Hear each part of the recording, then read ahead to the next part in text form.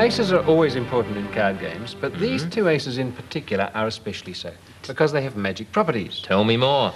Well, I won't tell you, I'll show you. Pick a card. Pick one of the aces. I've always liked the ace of spades, so I'll pick that one. All right, well, let's put that on top of this pack, and you can see yourself that it's sitting there right on top of the pack of cards. It certainly is. Yeah. Now, it's going to give its magic properties now to every other card there. Really? Yeah, if I flip through, you'll see there isn't now a single red card in the pack. They've all gone black.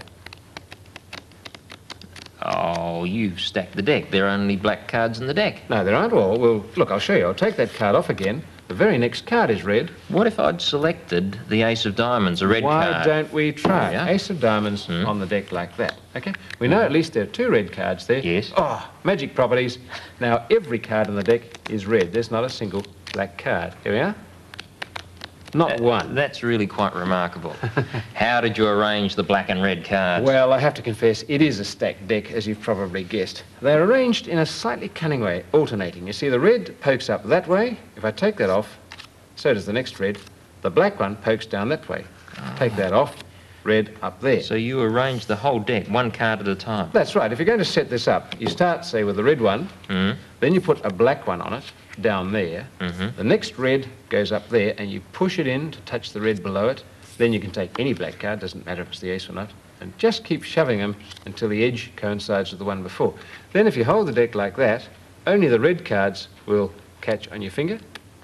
Turn the deck around when you're looking at the ace, and only the back cards will catch on your finger, and that's the stacked deck. Amazing. But I can do better than that. Let's take this deck now. You know it's stacked. Yes. So I will squash everything together, and I will shuffle them, right? Yes.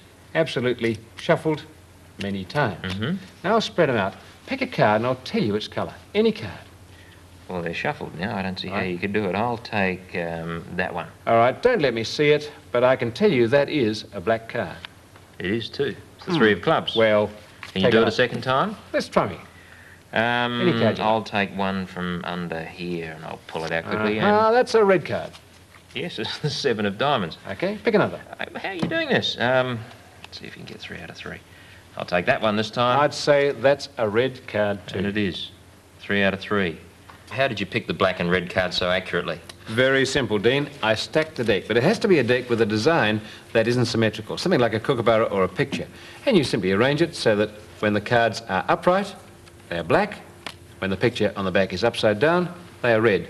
And looking at the back of the cards, you can pick them every time.